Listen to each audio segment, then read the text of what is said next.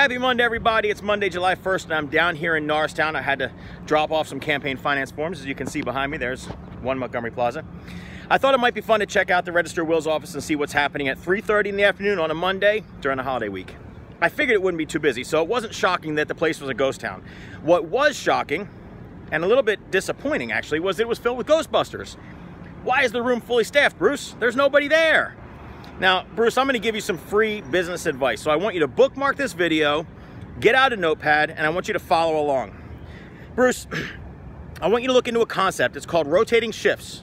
Some businesses call it revolving shifts, but the concept works like this. During times of peak traffic, we maintain a high level of staffing. Now, the reason we do that is so that we can perform the duties properly and maintain a high level of customer service. Now, you understand customer service because you told the committee of 70 that your biggest obstacle to customer service was efficiency and accuracy. Now, I would submit to you that when you staff properly, efficiency and accuracy are no longer problems and they're no longer obstacles.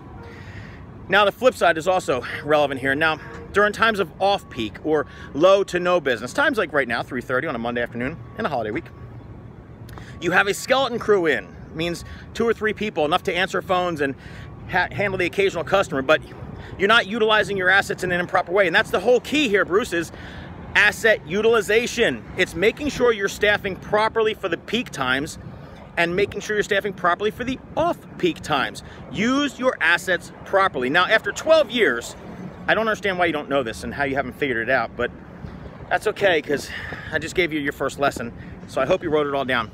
Now, for the rest of you guys, I hope you enjoyed this. This is a bit of a parody video, but I hope you enjoyed it, and I hope you continue to watch my stuff. Follow my YouTube channel, check me out on Facebook, check out my website, Johnforregister. I'm really enjoying this campaign. I sincerely hope I have your support come this fall, November 5th in the general election. John Trigg for Register, Montgomery County, 2019. Thank you, and as always, like, comment, share, subscribe. I'll see you guys. Thanks for watching.